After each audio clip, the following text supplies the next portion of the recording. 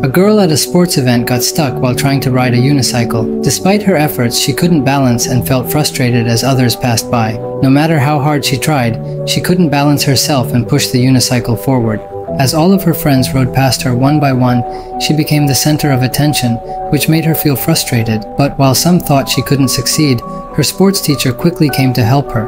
With some assistance and cheering from her teacher, the girl managed to ride her unicycle forward, just like her friends.